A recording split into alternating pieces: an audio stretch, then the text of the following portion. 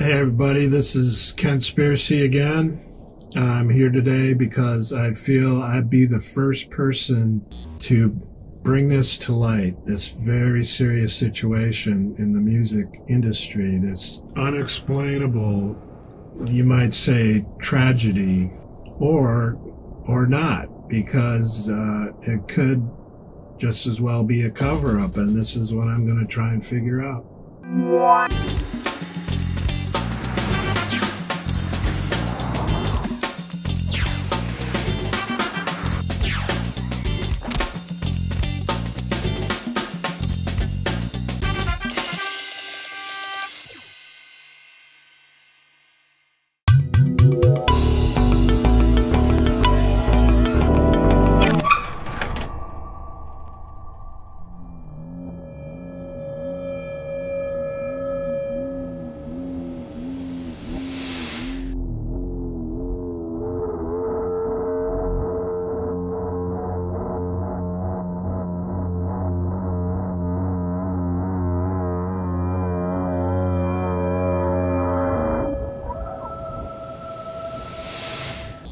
I think the show was made to be a psyop in that it had one actor, Jeremy Gelbwaks. He was portraying Chris Partridge. And before you knew it, like, it was the end of one season and then on to another, and suddenly there was a different actor, Brian Forster, playing Chris. So how could this family have one son named Chris that don't even look alike? I do not understand it.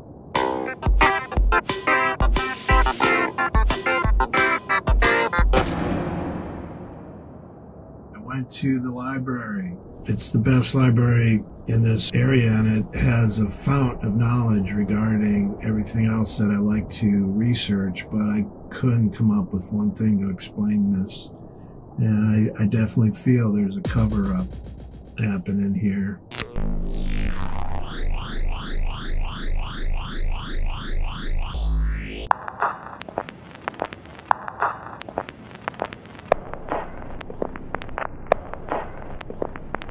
Hey guys, I'm gonna go ahead and dig right in here and start with the worst to best Partridge Family records. The first one that I would say would be the worst one, but now I just gotta say, this is just my opinion.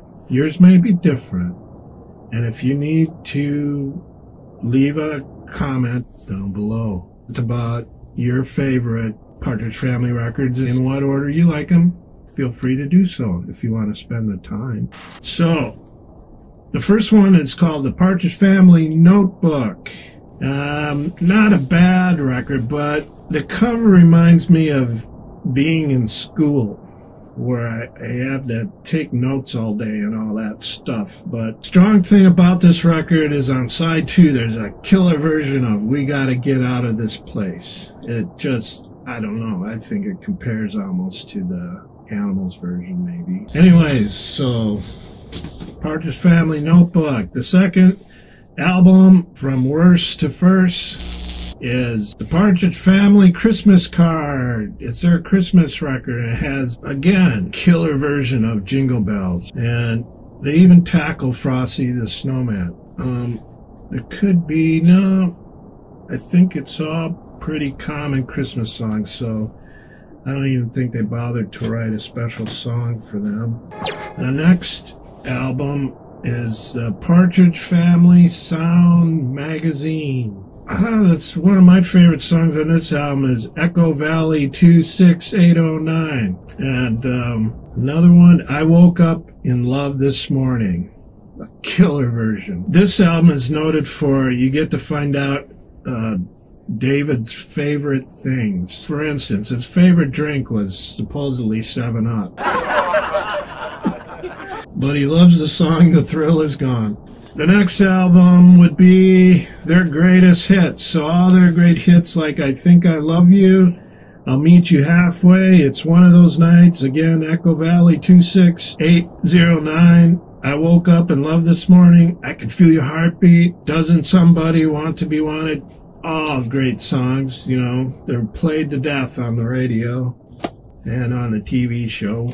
So now we're going to veer away because I think these albums count also in the canon. This is Rock Me Baby by David Cassidy. It's his second solo record. So it's got the title track, Rock Me Baby, Song for a Rainy Day, a killer version of How Can I Be Sure.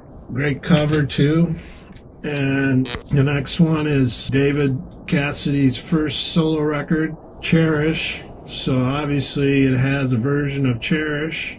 And yeah, you know, not a bad record overall. It's got a lot of photos of him wearing pretty cool shirts and jeans and stuff. Now this next album is where there's starting to be a little bit of controversy. Up to Date, the last one with Jeremy Gelbwaks. And, you know, he was as good a drummer as Hal Blaine. And a very colorful album cover. I'll Meet You Halfway is on there. Doesn't Somebody Want to Be Wanted? Lay It on the Line, co-written by David Cassidy.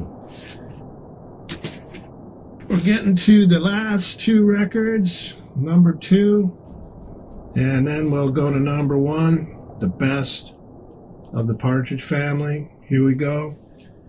The Partridge Family album was their first album. It looks like a photo album, but there's actually a record in it.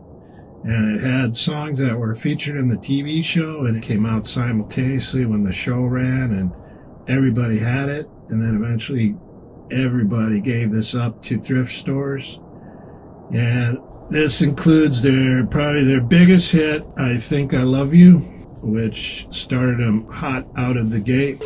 Introduced David Cassidy as a major lead singer and heartthrob. So number 1 record is Bonaducci, the fantastic.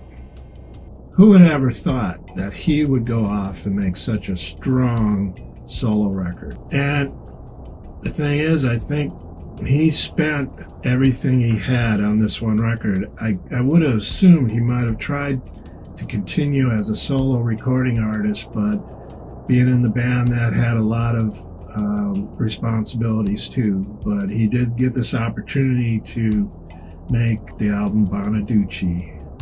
And I mean, what's great about it is his vocals are a quadruple track, so it's sort of like a quadraphonic effect. He's got amazing voice when it's put through all these effects. This was before the days of auto-tune, so you gotta give him credit. And he may have even played a little bass on this record, I'm not sure. Anyways, that about wraps up the worst to best of the Partridge Family.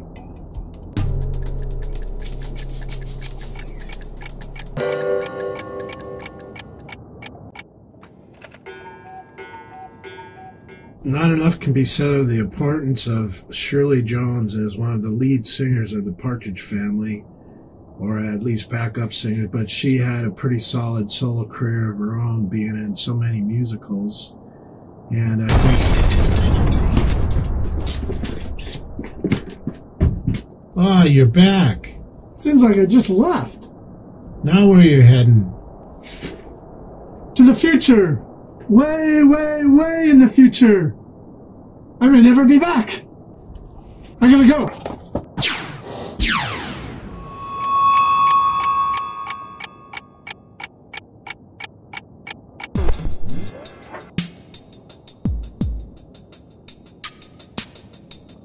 One solid piece of evidence I was able to uncover was by placing their first album on the turntable and playing it in reverse. And this is how it sounded. I buried Jeremy. I buried Jeremy. I buried Jeremy. I buried Jeremy. It was pretty obvious that they were putting clues throughout their recordings and possibly some visual cues in the TV shows. But I think finding this one clue on the record is pretty significant. in order to expose this cover-up.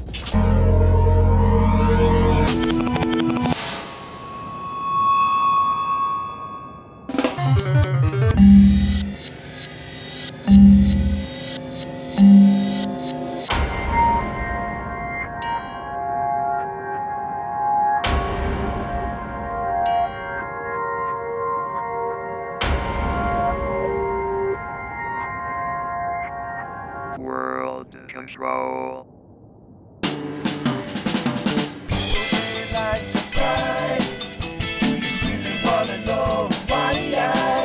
Cause the truth is really hard to find, but the world is in a bind. So you gotta look under a rock, and you gotta get used to the shine. For the truth is in plain sight, nothing is black or white. La la la la, la la la la, la la la la, la la la. Thanks for spending some time here today at this channel. I would hope that you all play your records backwards. There could be a lot of clues to a lot of mysteries in life. And I think, like I said, I'm not certain about what this cover-up was all about, but I think I'm onto something. And when I get more information, I will be the first to report it, and I hope everyone else out there can start their own theories and maybe post some investigational videos also.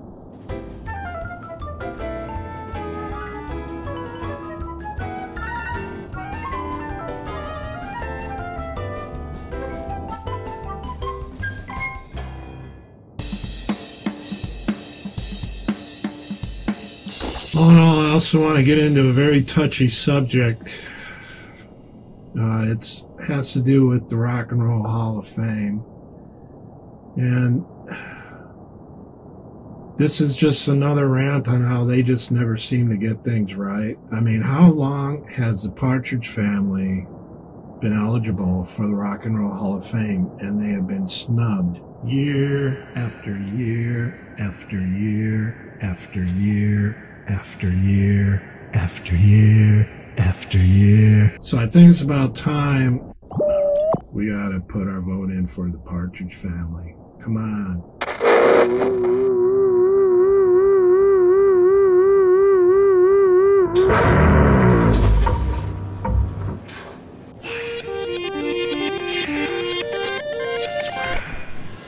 Question everything.